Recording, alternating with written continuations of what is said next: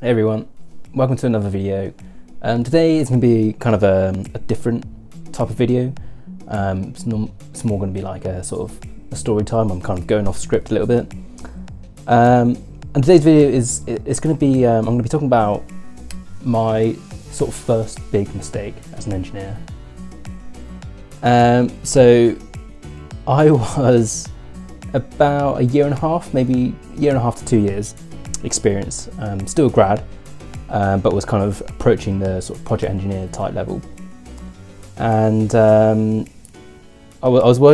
been working on this project for a while, and I noticed the mistake when a lot of things had started to be built. So the project was a 5-story building. Ground to first, it was concrete frame with a transfer slab at first floor, and then 4 stories of load-bearing masonry. So as I was the grad, so I'd done all the calcs. My director had schemed it. I'd done all the calcs, put it all together, modelled and analysed the transfer slab in a software called Robot Structural Analysis. That was my first ever project using it, so I was pretty fresh to finite element analysis. And using this particular piece of software, and wasn't given that much guidance, was kind of left to run and learn by myself, which is fine to an extent. The designs were kind of checked, like sense checked, but not, the calcs were never thoroughly checked, which is not necessarily my fault, but I say the excuse at the time was we were really busy, but that's really no excuse for things not being thoroughly checked, especially from a graduate with only sort of 1 to 2 years experience. Maybe I should have put it on myself to make sure my things got checked, but anyway. So yeah, my first mistake on this was going to site. Sorry, not going to site, but it was at construction stage, and so all the design had been done, and they had cast the concrete for the transfer slab. And you know, when you're going on construction stage, you'll get what we call requests for information, or RFIs. So that's the site team asking you queries about the design. Can you do this? Can you do that? You know, something's gone wrong. Anything, any question related to site, you might get sent an email, and you know, they'll request some information or some help, or you need to go to site. And so I can't remember the exact query, but I had to revisit my analysis model. And for whatever I was doing, I noticed that a portion of the slab, all my loads had disappeared. So that was my superimposed dead loads, like floor area loads, and my imposed loads. And if I had any sort of line loads on the edges, there was nothing.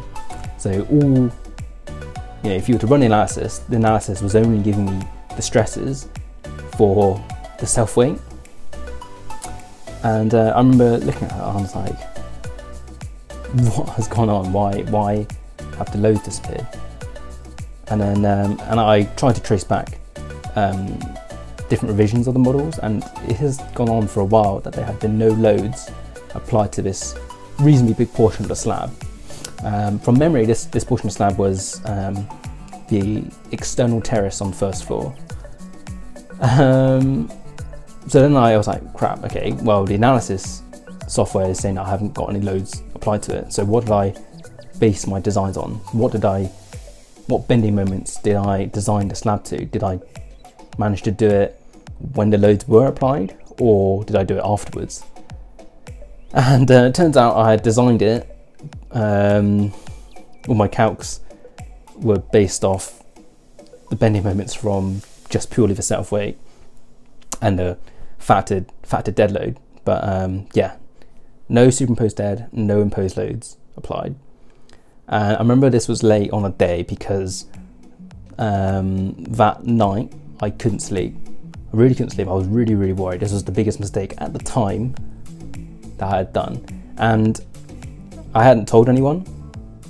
I wanted to see if I could fix the mistake, or you know, make sure it was okay, make sure there wasn't actually a big mistake that could cause any major damage or health and safety issues, or this thing was not going to fall down. Basically, I wanted to do my checks first before I felt I needed to tell anyone. So that night I really couldn't sleep.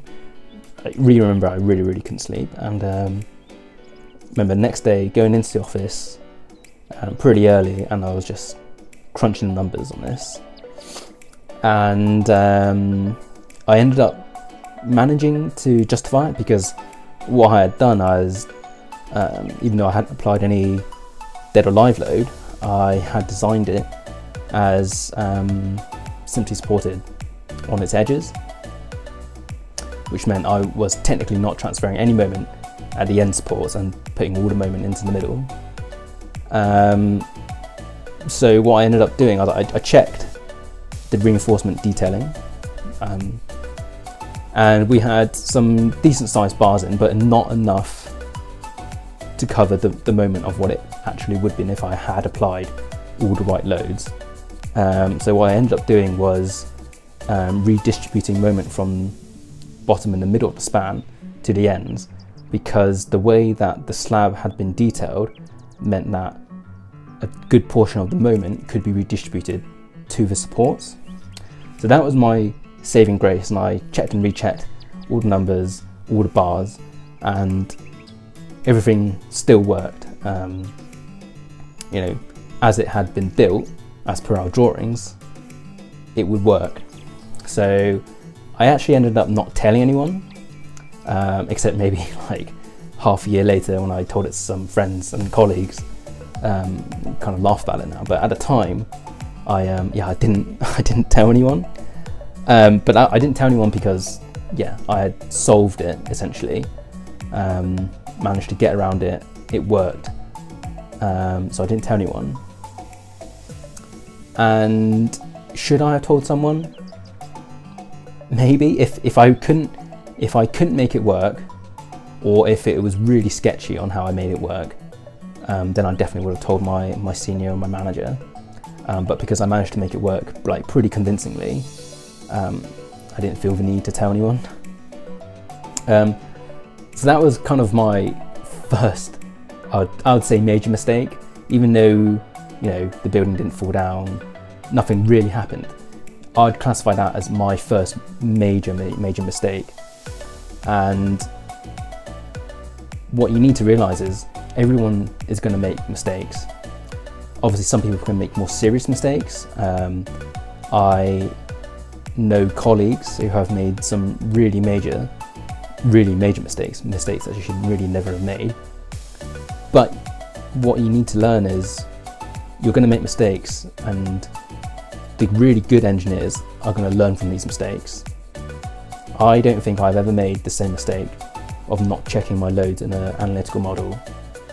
It is this memory of my first mistake is so embedded in my head that I will always check loads. And you know, if I'm reviewing, you know, other engineers' models, it's one of the first things I check is what are the loads you are proposing to apply, and then make sure that load is properly applied. So, I mean, these are just you know, one of the things that you will learn is you will make a mistake, but how do you learn from these mistakes is also really critical.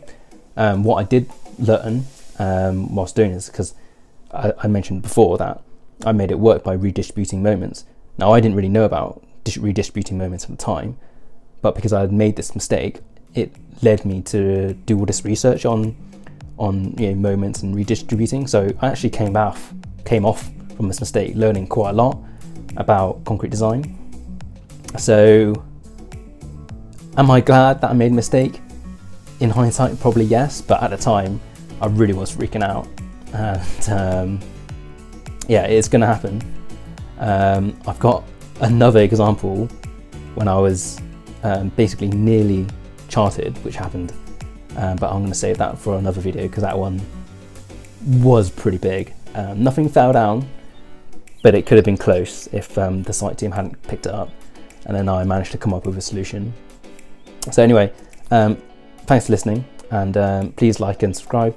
Cheers.